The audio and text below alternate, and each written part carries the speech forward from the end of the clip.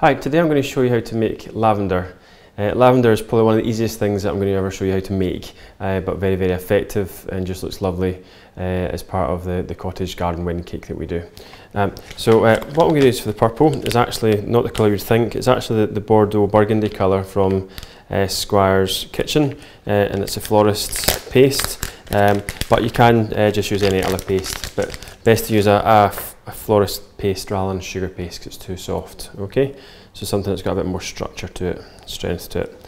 So I'm just going to soften that up, and then if you just roll out a ball into a sausage like that, and then just cut maybe like 2.5 centimetre pieces like so. Okay, so that's going to be 4, and I've got a 20 gauge green wire which I'm just going to cut in half. Okay, and all I want to do then is just take them, just soften it up again, actually, probably easiest, and make it into a nice sausage, slightly pointed, like that. Okay.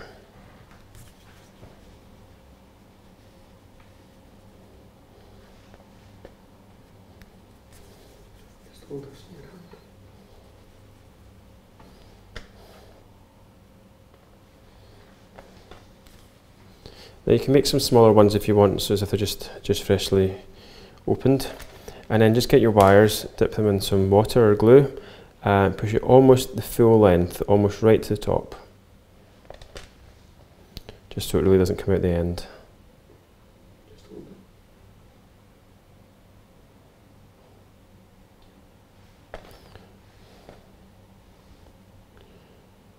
Okay. And there we are.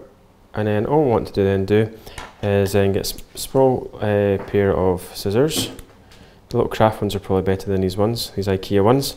And all I want to do is the same as the tree, but I'm cutting it upside down. And I'm just going round and I'm just trimming the little flowers. So just exactly the same way as how we do the tree. Just keep spinning it round so you get a slightly smaller at the top so you don't chop the top off. Like so. Can you do that one lower down and over there? Yeah. Okay, so just cut.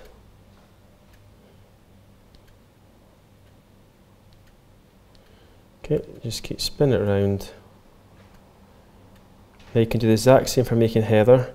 Just green, do it a bit longer, and once you've cut it, just get a bag of white royal icing, and you can just pipe the little dots on, which gives it the heather look. So just keep spinning it around. The nice thing about lavender, it gives it height, it gives the cake height, and it fills any of the wee bits that you're just wanting to fill. So it's almost like a filler flower actually. But you're best to have it in little clumps of 3 if you're going to put it on your cake.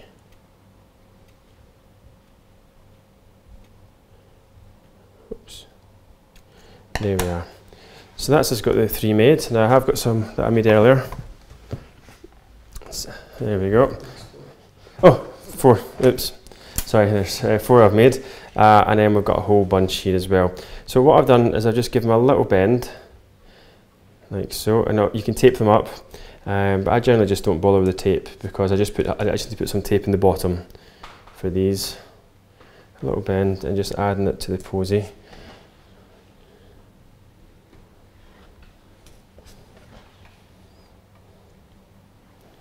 And there we go. I just love the lavender, I think it looks great. It's so simple to make. So there we go, some lavender.